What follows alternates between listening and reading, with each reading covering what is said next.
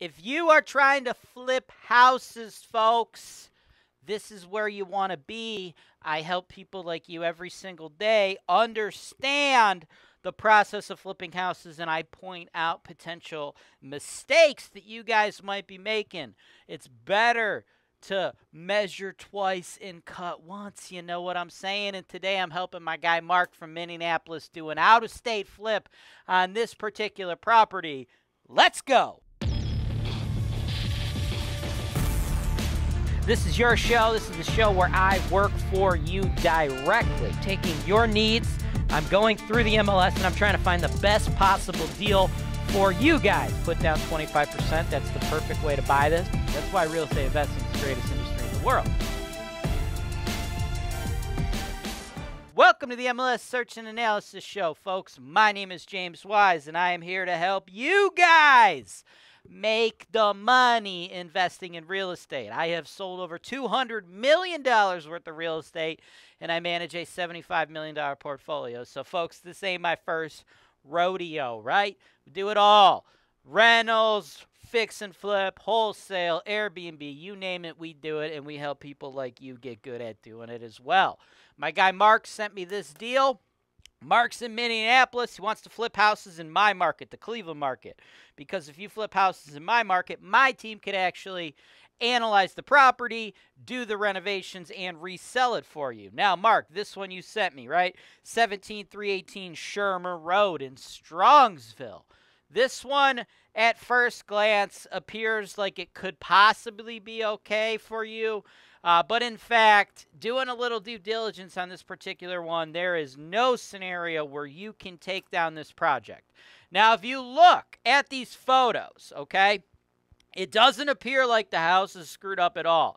It appears like something that, you kind of really want, right? Because, Mark, you're a brand new flipper, and you've sent me a lot of properties to analyze, and every one of them I go through, and I explain things that you may or may not have noticed, and I, try to highlight things for you and for other investors, common mistakes, right? I see people making mistakes, trying to flip houses in the wrong neighborhoods, trying to flip houses in neighborhoods where the ARV is too low, this, that, or the other, right? With this one, seems like you've been following my advice pretty good, right? As far as the neighborhood goes, you picked a solid one, Strongsville, Ohio. That's what I've graded as an A neighborhood. If you check out the Ultimate Guide to Grading Cleveland Neighborhoods, folks, that's where you'll see what A-grade neighborhood means, right? You got a lot of owner-occupants there, a lot of money, right? If you're talking Cleveland market, a lot of the money, right? There's a lot of people making a decent chunk of money in Strongsville, great schools, so the ARVs are going to be high. You want to focus on properties with very high ARVs, right? I get a lot of investors, they try to flip houses in areas where the ARV is like 110. Dude, you're squeezed, right?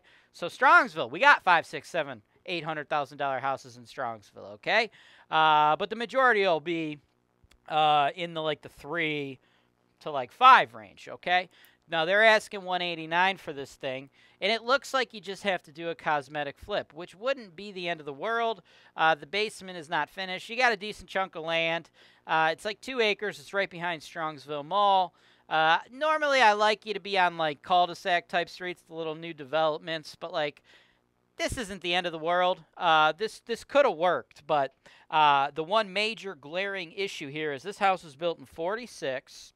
It actually looks halfway decent on the in and out, so you can't really tell it's much older than a lot of the builds you'll find in Strongsville, right? In Strongsville, you'll see a lot of stuff much newer than that. But the glaring major issue to this one that makes it such an outlier and something that is not something I would recommend for a brand new flipper, especially a brand new flipper trying to do it out of state, is this house is actually not hooked up to city water, right? Now, when you get into more rural areas of Ohio, some houses, some neighborhoods, right, they'll have well water, they'll have septic, okay?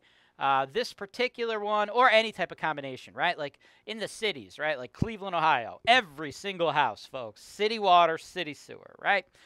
You get out more in the sticks, you might be on the most rural type thing, which is well water, septic, right? But in between, you could have city water with septic.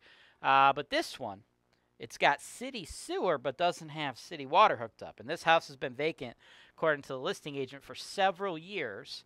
All the utilities have been off, but it has never been hooked up to city water. They currently have well water. Strongsville is not a location where buyers are going to be like, well water, yeah, I'm cool with that. No, no, no, no.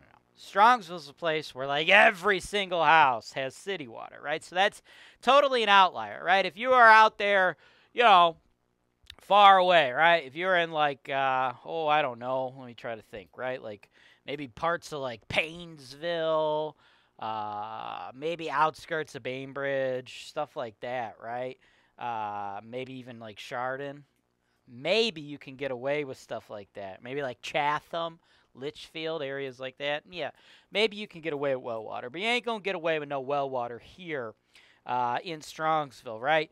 And the process of actually going through approvals and engineering and this or that to actually bring water to a home like this, actually go through the process of dealing with the city, this or that. It's a very long, cumbersome, confusing project, and it is not something you're going to be doing on your first flip, folks. First flips, paint, floors, kitchens, baths, maybe a roof. That's what you guys should be focusing on your first flips. Going through civil engineering and months and months and months and months of back and forth with the city. You ain't doing that on your first one. Not going to make sense. Even the listing agent in the listing is discussing, you know, possibly this might be a lot that makes a lot of sense to just tear the house down and build a brand new house, right? Because it's 2 acres.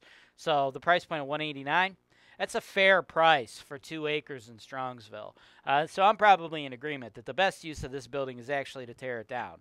And a first-time person out of state, you ain't building a new house either, man. That's just like well over your head, well over what you'd want to be signing up for, right? You got to let the experienced developers handle stuff like that. So, Mark, this one, no deal.